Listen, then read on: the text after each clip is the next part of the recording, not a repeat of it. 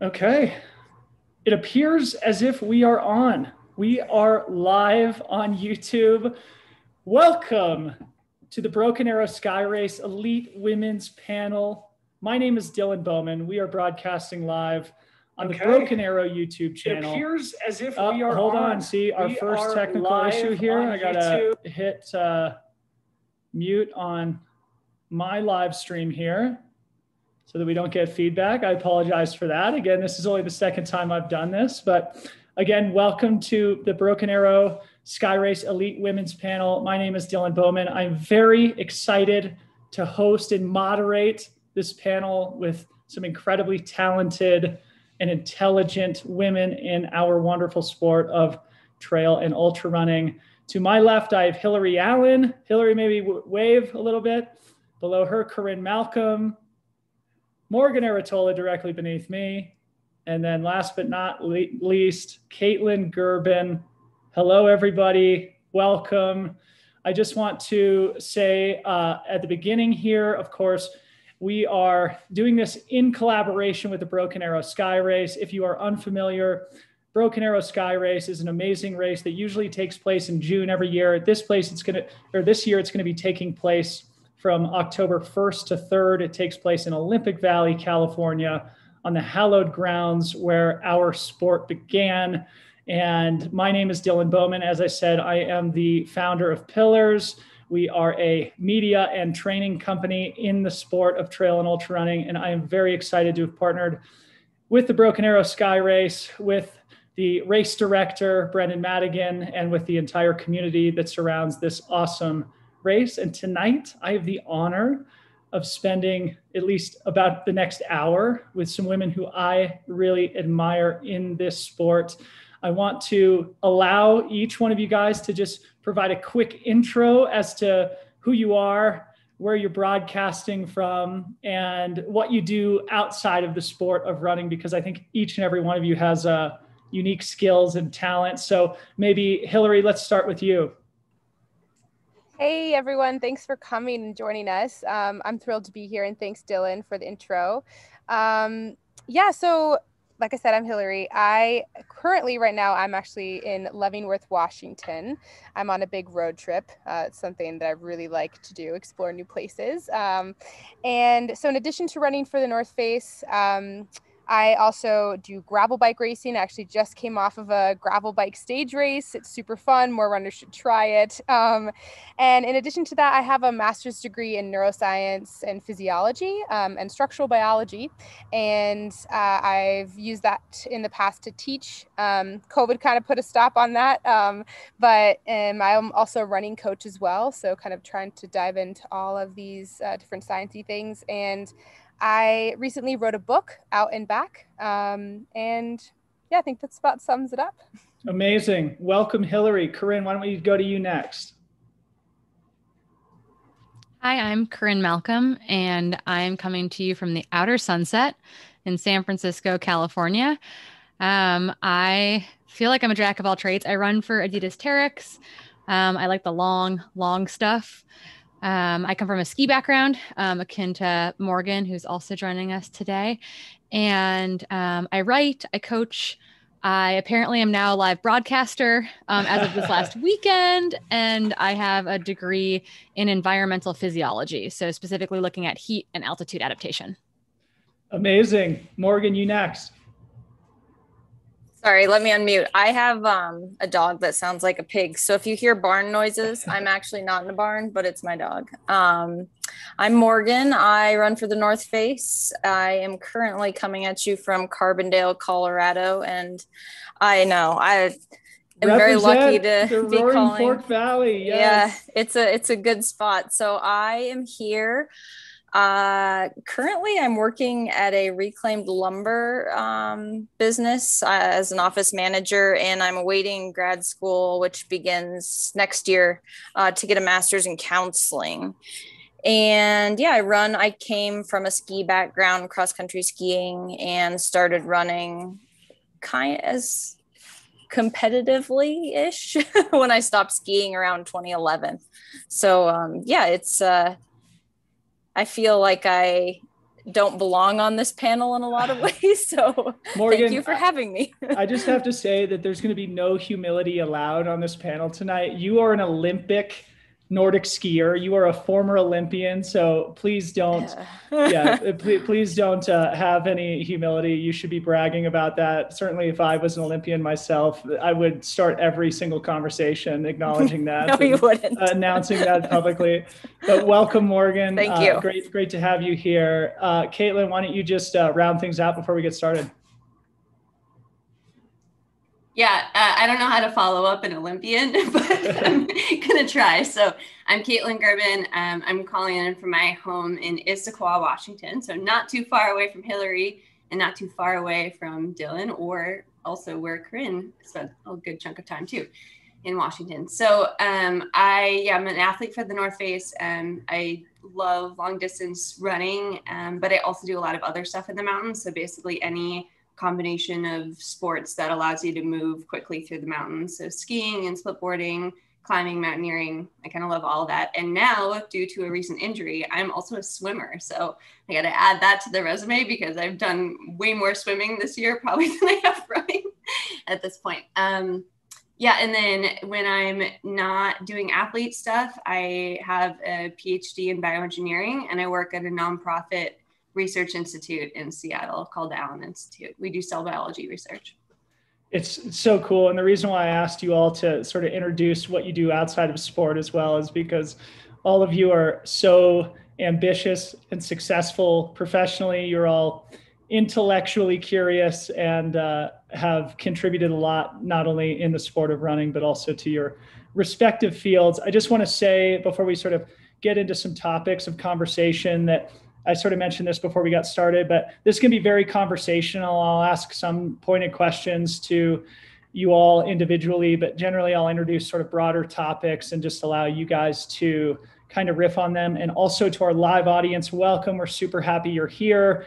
Please do be interactive. We do have a live chat going on. So if you would like to ask questions of our guests here tonight, we would absolutely encourage you to place those in the chat. We'll monitor those and we'll sort of pepper those in as we can. So I guess, first of all, because we're coming off the weekend that was Western States, obviously that's the big news in the sport of trail and ultra running. And it was an incredible race overall, but specifically the women's race was one for the ages. Corrine and I were lucky enough to have a front row seat calling the action. So I wanted to just sort of bring that up first, and maybe Corrine, I'll have you start since you and I did have that front row seat, and just ask of any general takeaways about the race itself and the current landscape within women's trail and ultra running. I've been thinking about this one a lot because people have been asking me about it a lot. You know, why this year? Why did the women perform so well? And what my general consensus is that the women did not perform well because the conditions were hard. They performed well despite the conditions being hard. And I think that is, despite, they overcame what so many other people couldn't in the race. The average, we had 66% finishing. So, a pretty low, like a high dropout rate. The men's race in particular really fell apart. And so despite all those things, despite that trend, the women ran, as good as ever. And so I think that goes to, grit. It goes to more self-control and poise maybe within that group of women. And then the depth of the field. And the depth of the field is growing as more and more women come into the sport, as more and more women get funneled into races that are really competitive like Western States.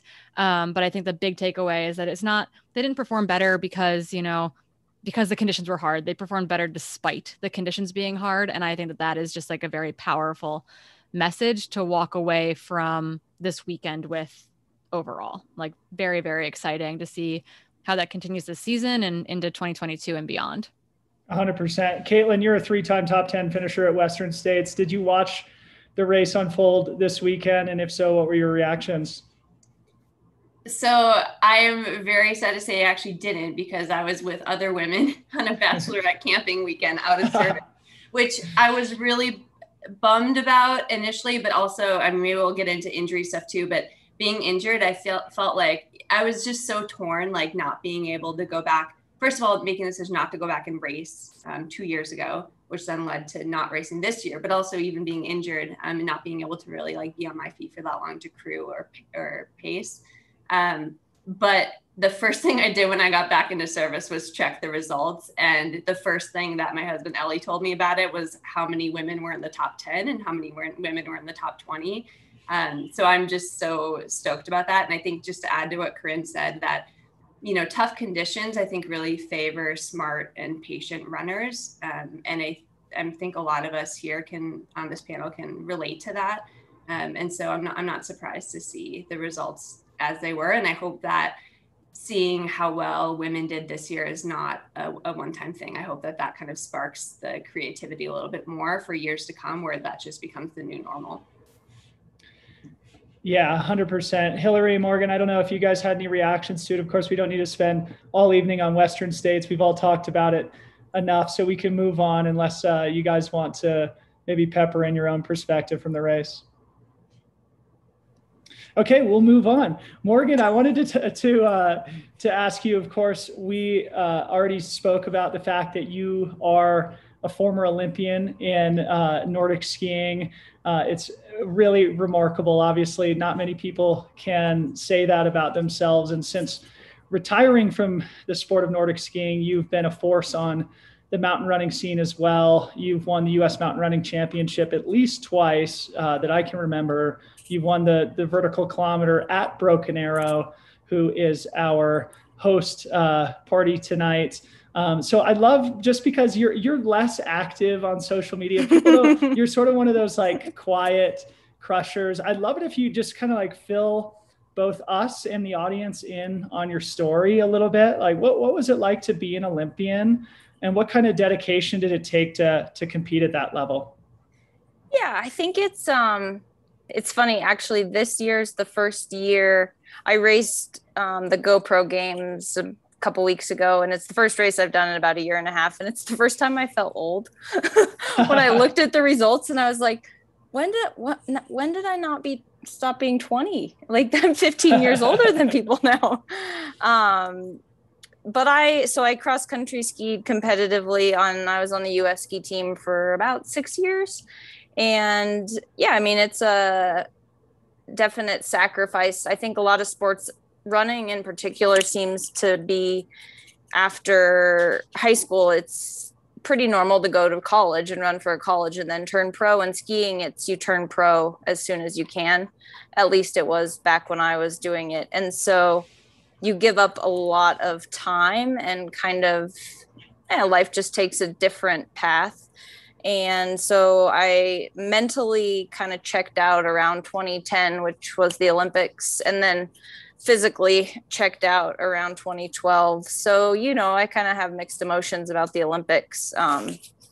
It's a very Americanized, maybe North America more so, event. And for cross-country skiers in Scandinavia and Europe, it's just a bigger event every year to have like World Cups and World Championships. So the Olympics almost seemed like small fiddles compared to the big orchestra that's like World Championships in Oslo. And then also just to go and not ski well, because you're just so physically and mentally burned out, was challenging. So it's a weird relationship I've had with sport in general. So that's kind of why I started running, because no one really knew you. All you needed was shoes, and I could just show up and run. And I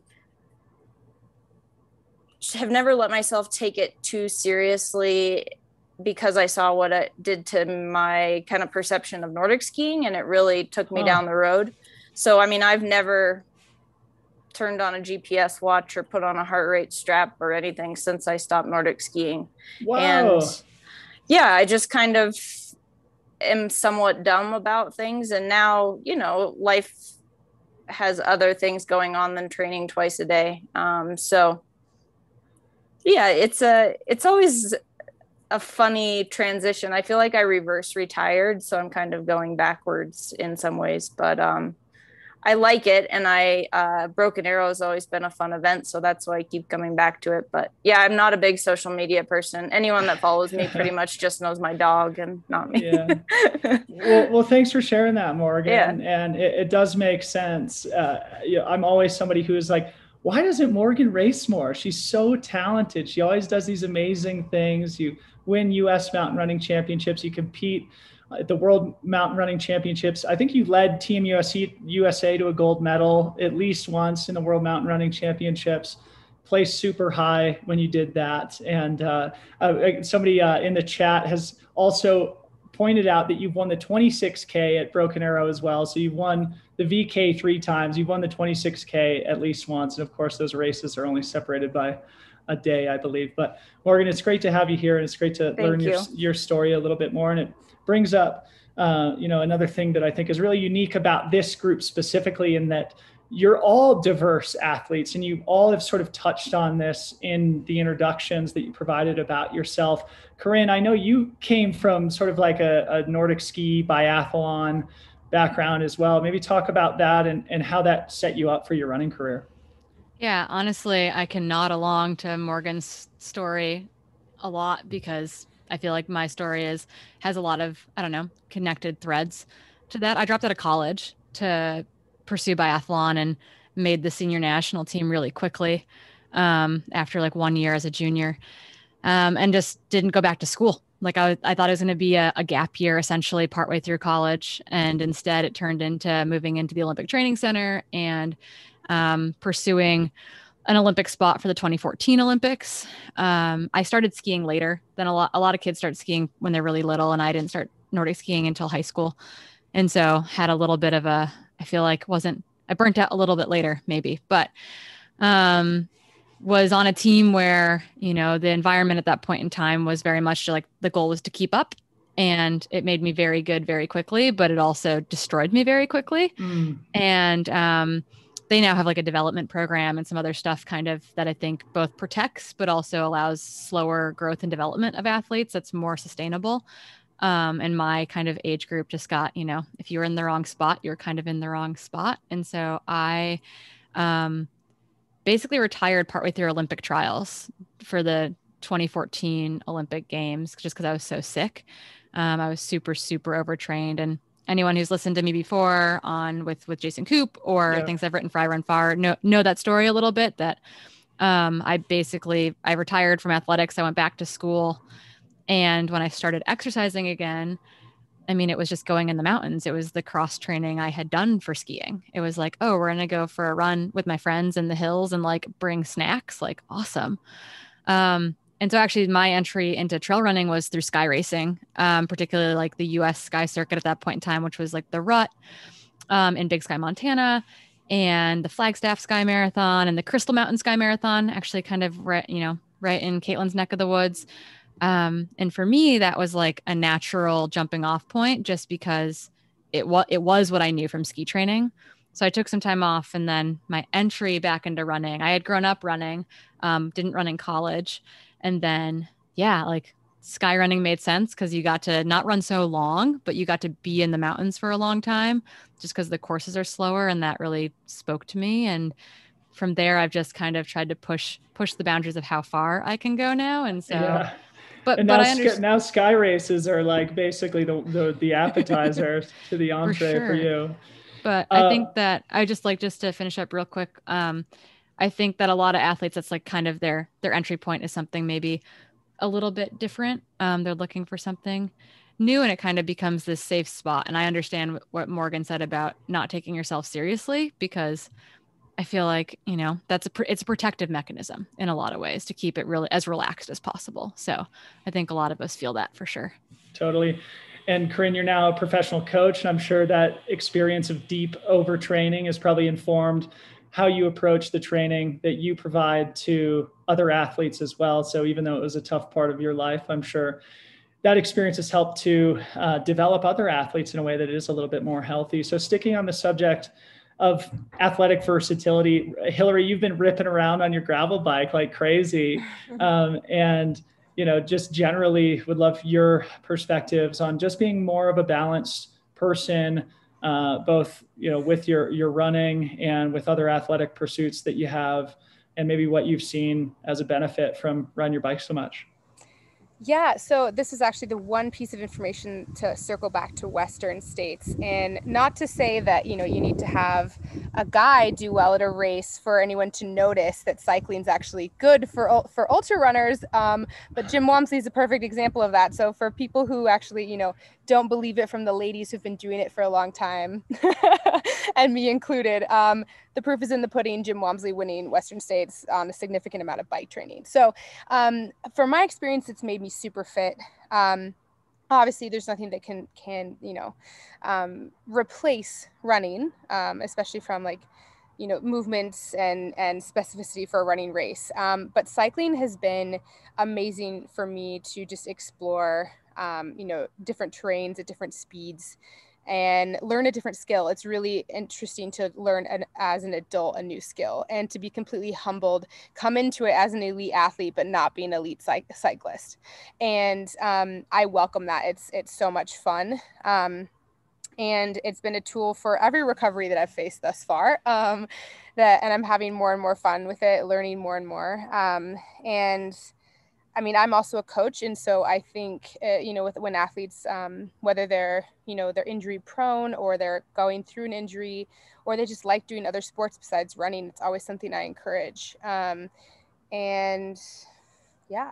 Yeah, no, it's a great point, Hillary. And it's something actually the European side of the sport has had figured out for a long time.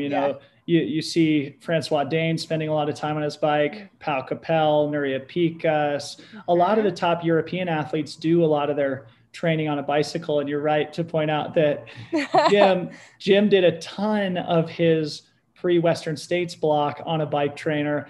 Motivated me to spend an hour ripping around on my bike trainer this afternoon. And Kaytlyn, to bring you into this part of the conversation, you're so skilled in the mountains. You mentioned that you love to do basically anything that involves kind of moving around in the mountains, whether it's climbing, skiing, alpinism. You did the Mount Rainier Infinity Loop. And for our viewers, please do Google that. It's absolutely astounding. And you just generally sort of really push the women's side of mountain sport sort of to the next level. And I wondered what you wanted to say as it relates to this conversation of being versatile as an athlete, spending time in the mountains, and how that's helped you in competition as an ultra runner. Yeah, I mean, I think like everyone has kind of said here, I think it helps to diversify, not just in building strength and endurance, but also just keeping it fun and fresh. And my entry into trail and ultra running really came through backpacking and mountaineering. I just wanted to start exploring if I could go the same distance, but in less time.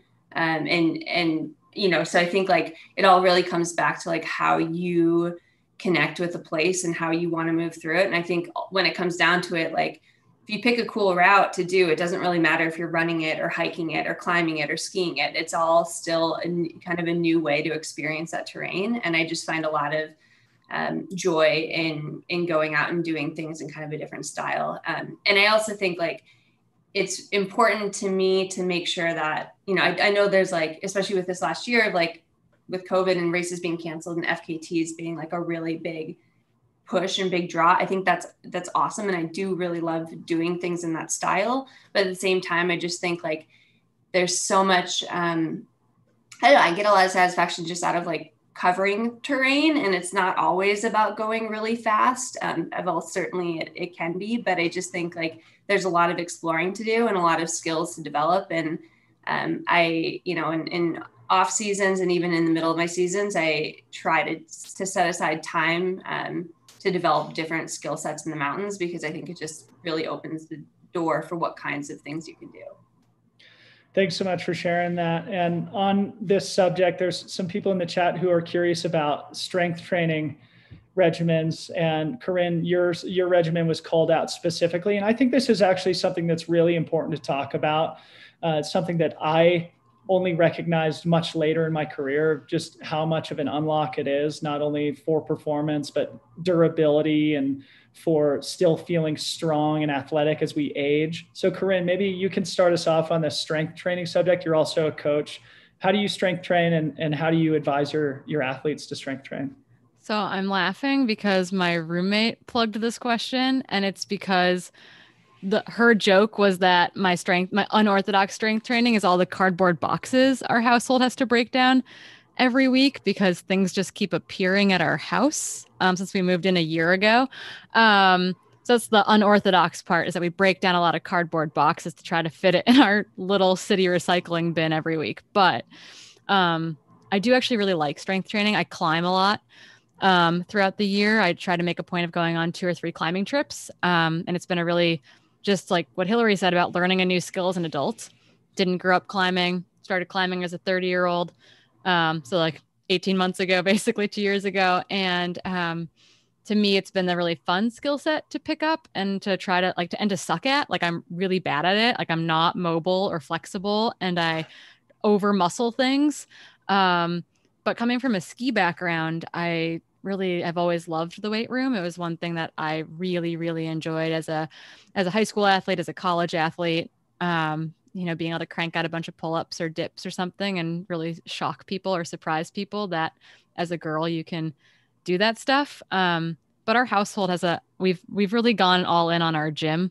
I think Kaytlyn's got a ski erg as well now. So we own a ski erg. You've seen probably in CrossFit competitions, but it's a Nordic ski training tool. And since suffering some pelvic stress fractures this winter, I've spent a lot of time on the ski erg. There's been some video footage floating around of that, I believe. But we prioritize strength, I think, in our household, realizing that makes us very durable runners and very athletic individuals. And I think that goes a long way in the sport. I coasted on ski strength for a long time and didn't do any strength. And then that ski strength started to fade and the niggles started to creep in. And since then, it's been good. And my partner had shoulder surgery this winter. So this is like the one time in recent years where I can do more pull-ups than him. And I'm totally working as fast as I can to stay ahead of him as he does PT to rehab his shoulder. So our household, I think, has just gone all in on this mentality of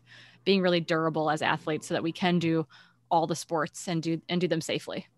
Cool. I want to open the strength training thing up to everybody else here on the panel, but also there's some great sort of chat on our YouTube live about training for Broken Arrow specifically. It's obviously a mountain race. It's at altitude. So I know Hillary, Corrine, you're both coaches.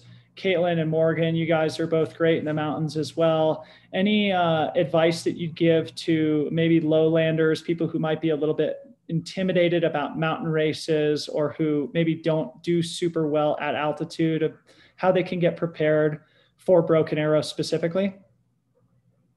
Whoever wants to take that, maybe Hillary? Yeah, I was going to say, so I've done Broken Arrow, and that's, mountain races are kind of my favorite sky races in particular. And so Broken Arrow is a loop course. So it's a 26K. And then if you do the 52-kilometer race, you obviously do that twice. It's a mix of some runnable terrain in the first half, and then some pretty steep and rocky uphills and descents. And actually, I got my start in ultra running when I lived in Denver, Colorado. So I was actually running in a city. And so for me, it was, using my time wisely, doing my week runs when I had less time, working on kind of overall fitness and just, getting more fit. So kind of short and high intensity, and then using my weekends for kind of longer runs. And I think just to kind of go back on the strength training piece, that's a really good way to kind of, if you don't live in a place where you have access to mountains, strength training is a really good way to build kind of that and load your muscles eccentrically to prepare for the downhills, which a lot of people, that's where you get most sore from. And so there's a lot of creative ways that you can prepare for it. But yeah, it's just a matter of, using your time wisely and, getting in the gym when you don't have actually access to steep trails.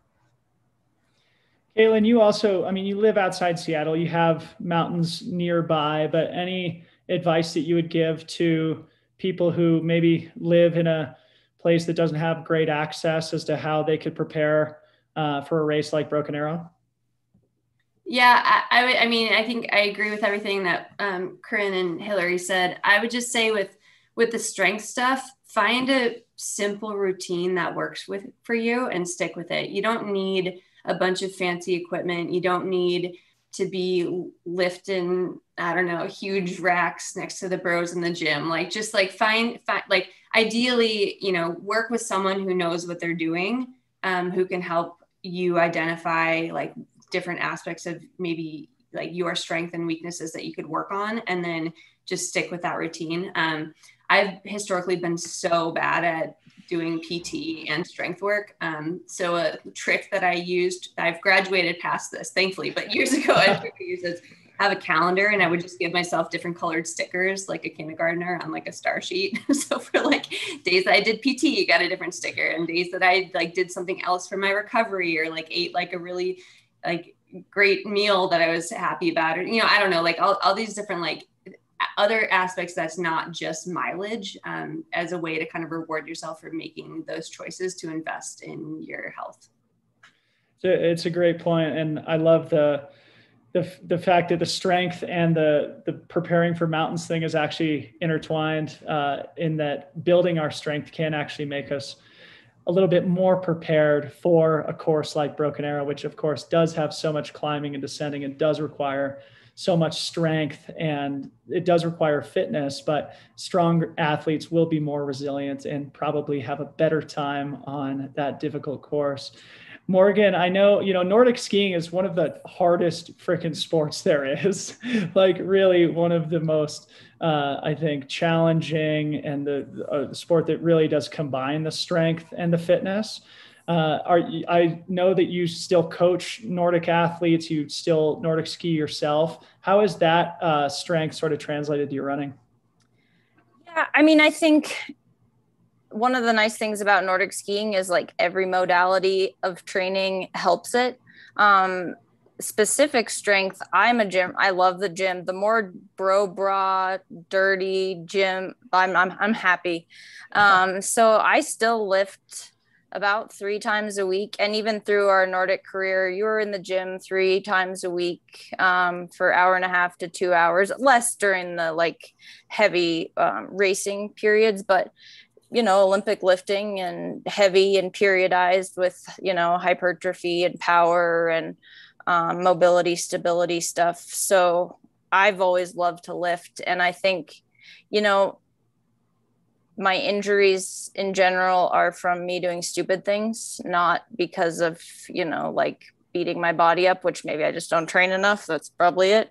But yeah, I think people also overthink strength, and with a race like Broken Arrow, or even during the pandemic, I know I was in Oregon then and everything was shut down. And so I went to Fred Meyer and bought 2 60-pound sandbags, and I just like did walking lunges up and down the sidewalk with my 60-pound sandbag on my back. And it doesn't have to be complicated. You can grab that and do step ups to mimic that uphill motion. But yeah, I think in general, people are really good at getting in their own way, and it doesn't have to be that complicated to get strong. So you have to just make use of what you have. And so depending on where you are.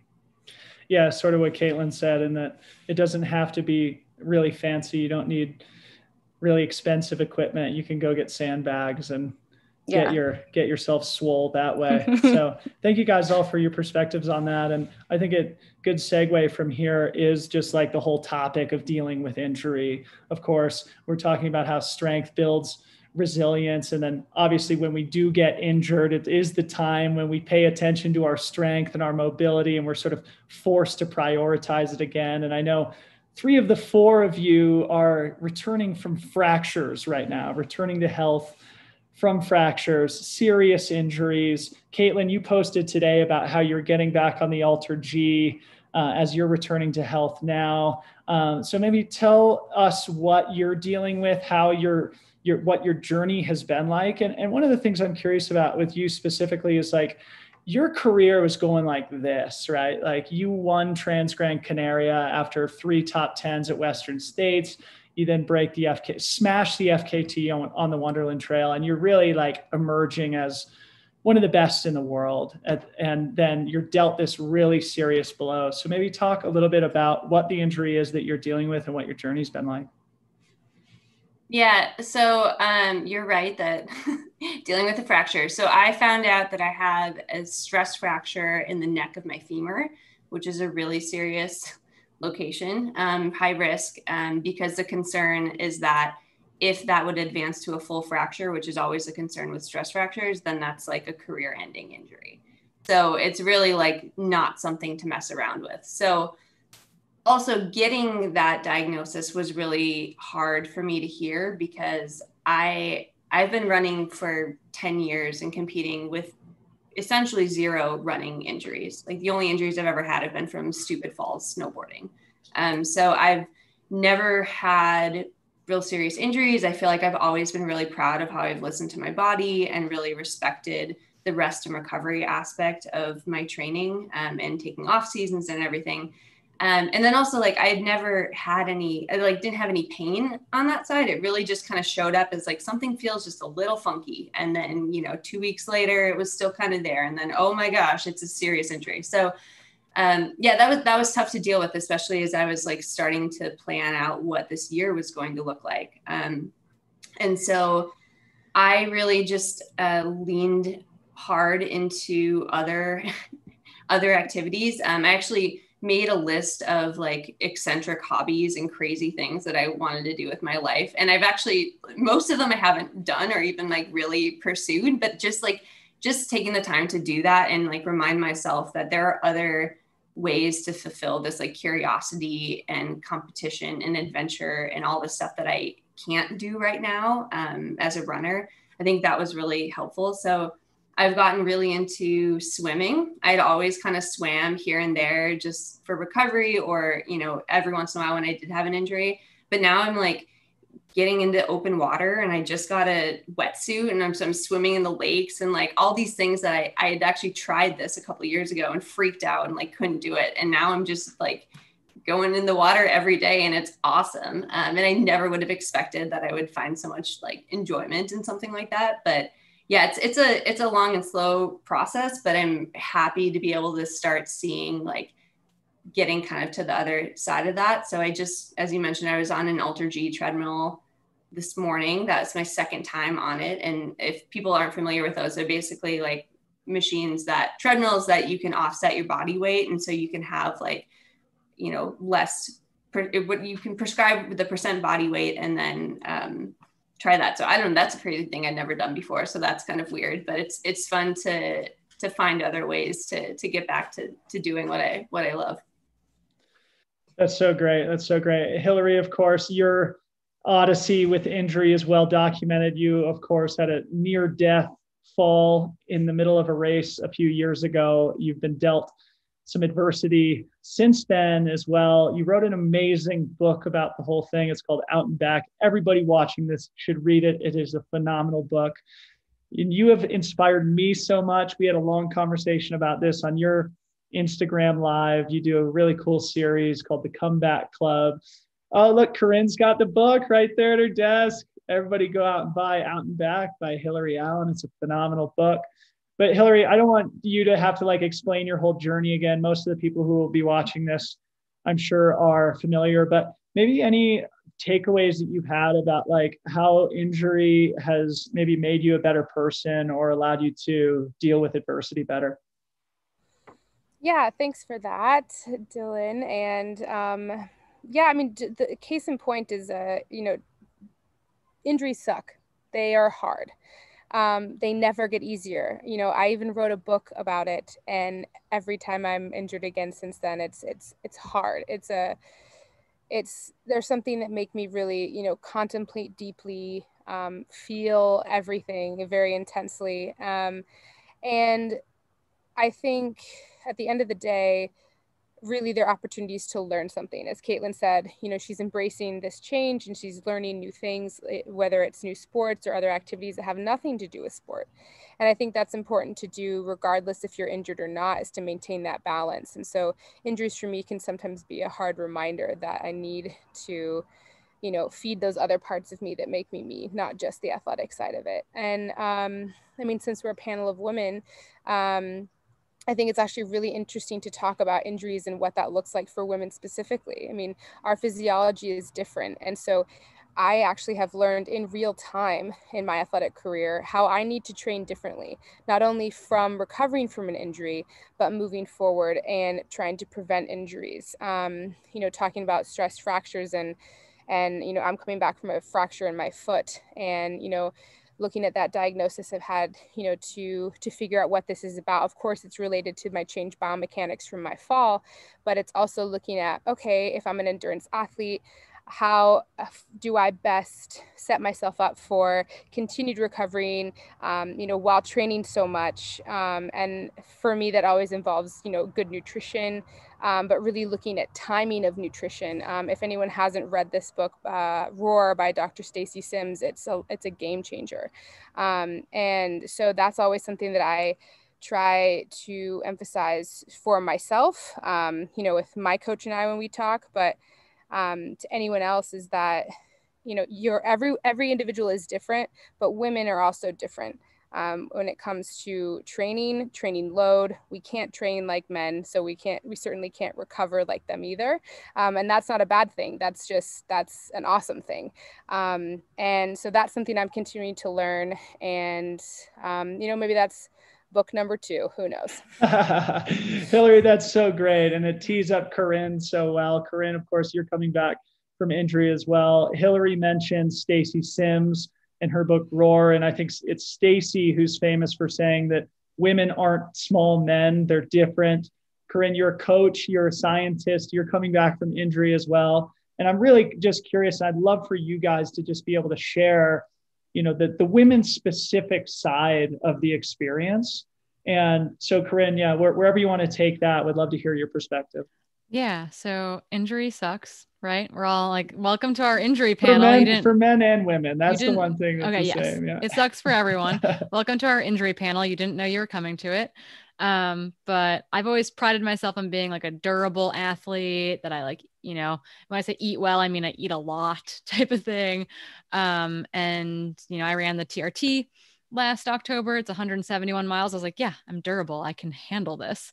And then this winter, months later, was kind of adding some speed back into my routine, and something felt off. And suddenly it turned out that I had bilateral stress reactions in my pubic rami and a non-displaced stress fracture, kind of right off like lateral of my pubic symphysis. So just like my pelvis was not in a good place.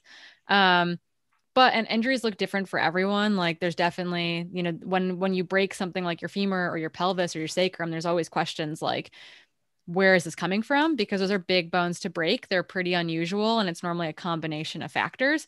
And one for a lot of people, is relative energy deficiency in sport, or RED-S or REDS.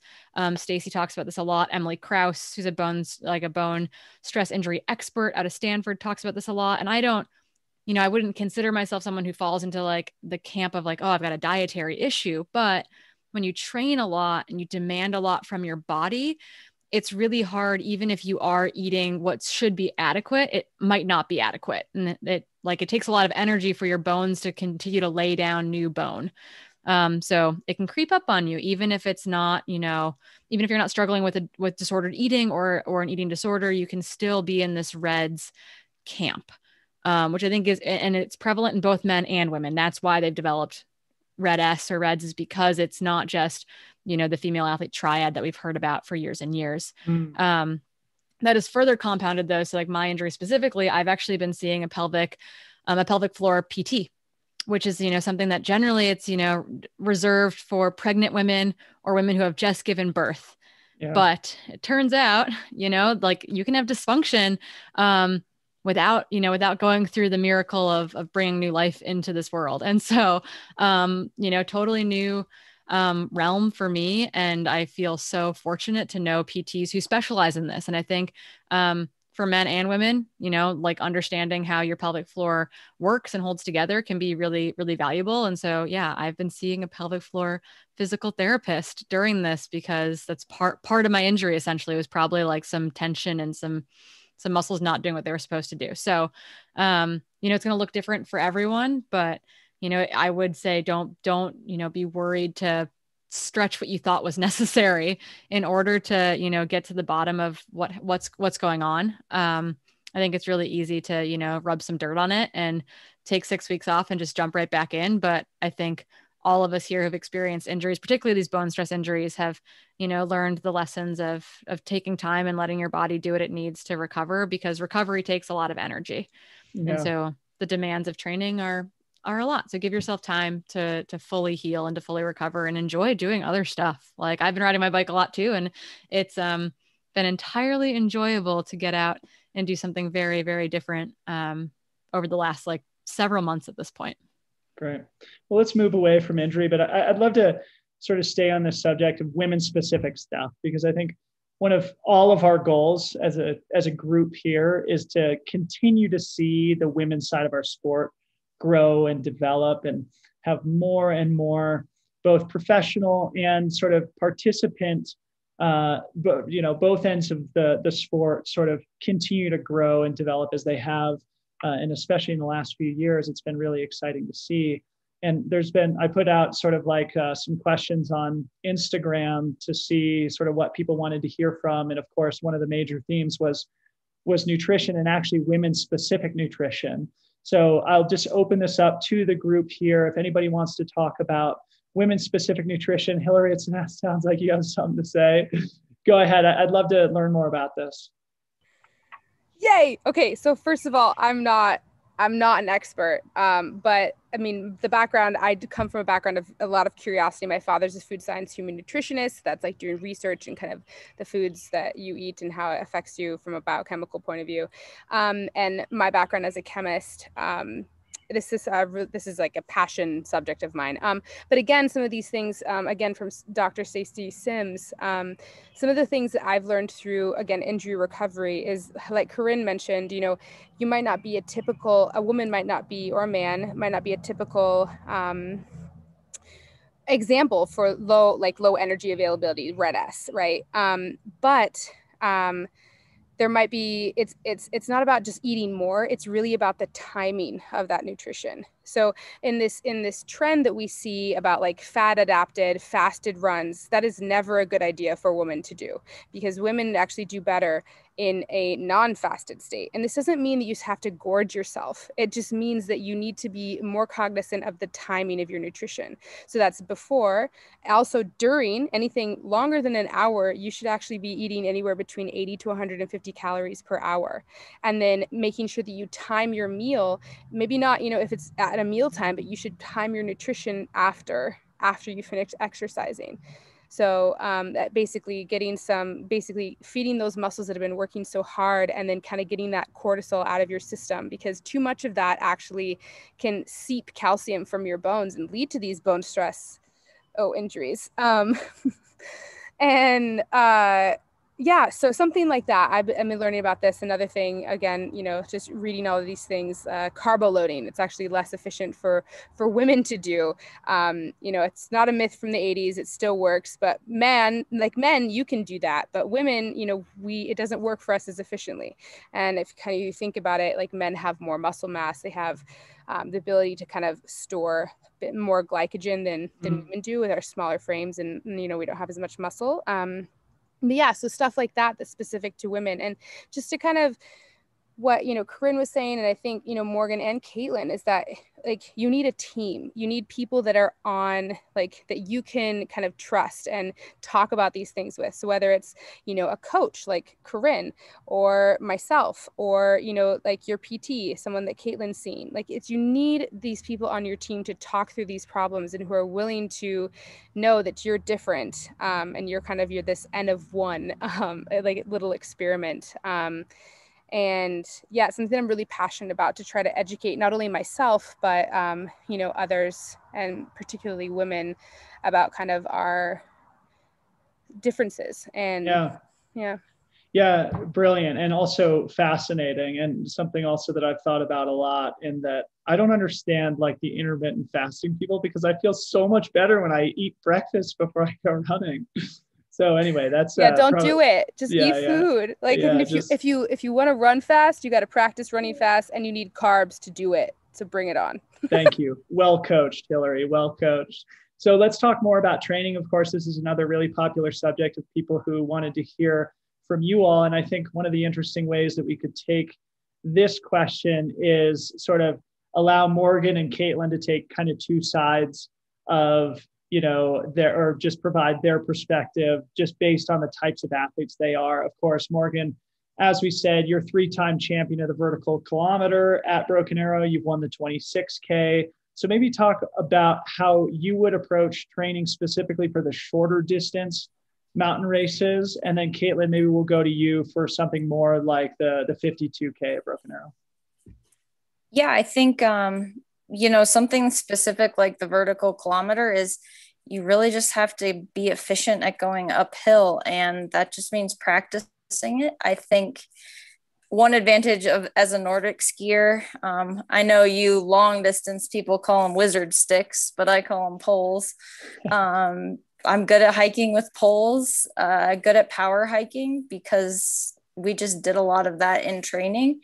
And there's really only one way to do it. It's just practice. So maybe it's once a week. If you only have weekends off, you find a ski mountain or a big hill and you get good at just power hiking. Or even when I was working in the hospitals, I would always take the stairs and just like skip a stair and power hike the stairs.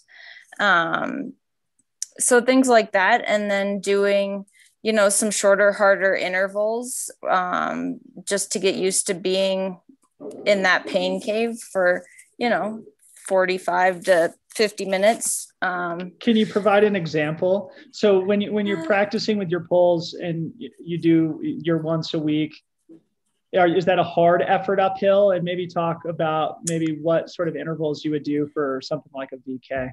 Yeah, I guess if I was gonna pick, like, if you're gonna have 2 harder running specific sessions a week, maybe the long one up the mountain is a sustained, in my Nordic ski mind, I would call it like a level 3, but that like close to red line, but you're never redlining for, 25 to 35 minutes and really getting in that rhythm and kind of just settling into that slightly uncomfortable pace. And then if if you're working during the weekend, you maybe only have 45 minutes or an hour, doing some shorter stuff like 2 on, 2 off, or something that's a little bit harder. Ben True is a friend of mine.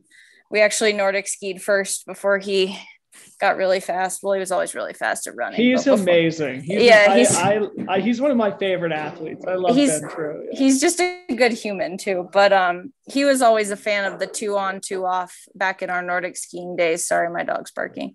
That's okay. And, so is that like 2 minutes full gas followed by 2 minutes kind of easy recovery, that kind of thing? Yeah. So maybe when you first start them out, doing like 4 sets of 2 on, 2 off, and then working up to like 8 by 2 on, 2 off, up a pretty decent grade. And I think something too that's good is learning to recover while still moving. I see a lot of people stop after intervals, and it's like just keep jogging for those 2 minutes. It's trying to be efficient in your recovery too. And then just practicing with poles. And if you aren't comfortable with poles, then don't decide you're going to use them on the day of the race. At Broken Arrow, I've seen a lot of that. And I think this year it'll be different because there won't be snow, which poles might actually be good the whole way. It's hard to say.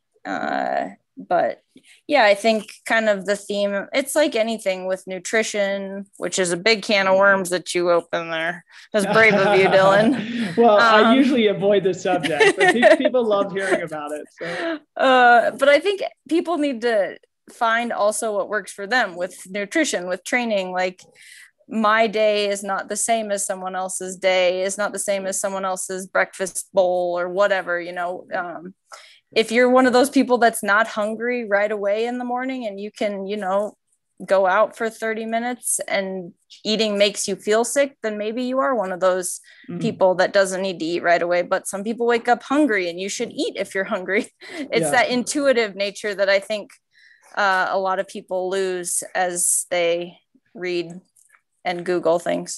Yeah, good point. It brings up something that I always think is hilarious, and that is that we want to make a shirt at Pyllars that just says nutrition is the politics of ultra running, so that we get the point across that it is the can of worms. But I appreciate, and it is really interesting to learn about the women's specific side of things. And I love the 2 on 2 off workout myself. I usually do those, or 3 on 3 offs, to sort of get back into shape. And I think an important thing for people to consider who are watching this is that even though, Morgan, you're sort of doing the VKs and the 26Ks, but a lot of people who are motivated to do sort of trail and ultra running, it is really important to still get those really harder efforts in occasionally throughout the year as well. So Kaytlyn, let's throw it to you. Maybe talk about what you would do, or what you're planning to do specifically as you build up to the 52K, what kind of workouts you do, and just the training question in general. Yeah. So actually, a lot of the things that Morgan said, I think applies to the longer distance stuff too, with the caveat that I think the specificity is a little bit different, right? So Morgan was mentioning like a lot of specific kind of workouts for building strength for going uphill for a short amount of time. For doing something longer, like a 52K, where you're going to be out there for hours, and, doing some of that speed work is great, but I think also just building some of that strength and endurance so that your body is prepared to handle the up and down hills, especially in the second half of the race. And so I'll actually take it a little bit differently, that there's some other things, I think, like nutrition. I'll go back to that because that's like a key like part of all of this is like, it's not always natural to feel hungry when you're out running, but as you're running for hours, like you need to be eating. And I think that's one thing that, especially as you're kind of getting into the longer distances, or even like at altitude or heat and exposure. So if people are traveling from different places, really getting prepared by training your stomach to be able to handle calories while you're out running. And I think there's a lot of different ways to do this. And it's something I've had to experiment with a lot myself, but just finding things that work for you. And again, what works for me is not going to work for Hillary or Morgan or Corrine. It's just kind of experimenting with different ways to get good calories in while you're moving. Another thing that'll be different too is just what you're bringing with you, what you're packing, and preparing for that. So especially as people are, doing longer runs. So especially like I would typically for a 52K, be building up different training blocks where I'm increasing the length of my runs. And also, maybe doing a back-to-back run on a weekend, because that's when I have most of my training time. But just figuring out like what different sorts of things you need to start bringing with you when you're out in a mountain environment. And so, having a pack, training with carrying that water weight and a water filter and a first aid kit and a small, a jacket and those kinds of essentials, so that, you're building that kind of core strength and upper body strength to really be able to handle that over a longer period of time. Terrific. So we're coming up on an hour here. I figure we just kind of close with maybe a quick round the horn bit of advice for people who are signing up for Broken Arrow this year. I know 3 out of the 4 of you are coaches. Morgan, you're a Nordic ski coach.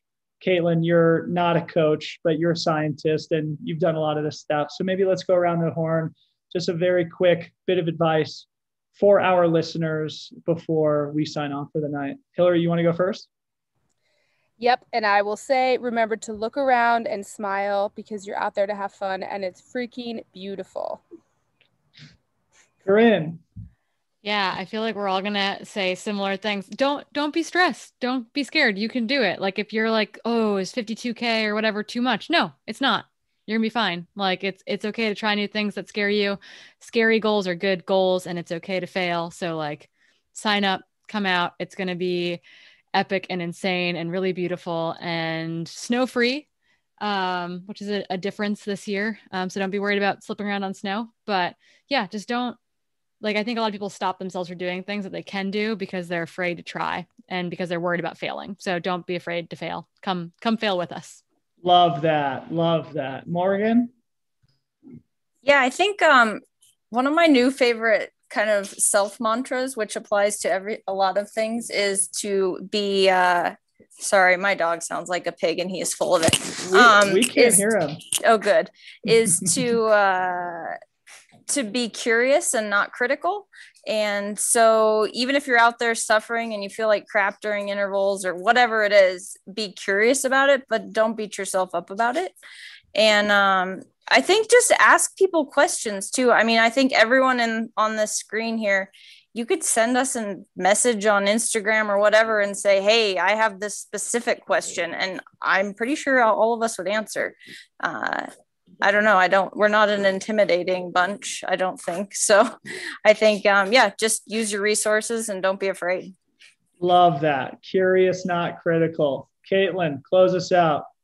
Yeah, just a reminder to have fun with it. Have fun with the training and have fun with the race because, I think for a lot of us, Broken Arrow might be the first race that most people have done in a year and a half, 2 years. So don't stress about the training. Find fun routes that you want to do that maybe you wanted to do for a long time. Fit that in as part of your training as a way to have fun and explore with it. And just have a good time because that's why we do it, right? So great. Thank you guys so much for that amazing perspective. We ended it on a super positive, optimistic note with amazing advice. So thanks everyone for being here. Just want to remind our viewers, we're also going to be doing a men's panel on July 28th. So make sure you come and listen to that. It's going to be a lot of fun as well. If you are interested in signing up for the Broken Arrow Skyrace, please do visit brokenarrowskyrace.com. There are still some spots available at some of the distances. I spoke to Brendan Madigan today, the race director, and he said there could be a lot of movement on the wait lists as well. So if you want to sign up for the races that currently have a wait list, please do. There's a good chance that you could get in. They're also going to be doing some fun sort of virtual clinics with the guys from Trails and Tarmac, an awesome outfit of coaches. So keep your eye on the Broken Arrow Skyrace social media channels so you can stay apprised of that. To plug our stuff, again, my name is Dylan Bowman. You can listen to my podcast, the Pyllars podcast. We have a really awesome training app that you can find on both iOS and Android. Come join our community. If you need help with your training, we'd love to get you set up for Broken Arrow or anything else. I think that's it. For Hillary Allen, Corrine Malcolm, Morgan Arritola, and Kaytlyn Gerbin, I am Dylan Bowman. Hope you guys have a great night. You too. Thanks for watching. Bye. Thank you.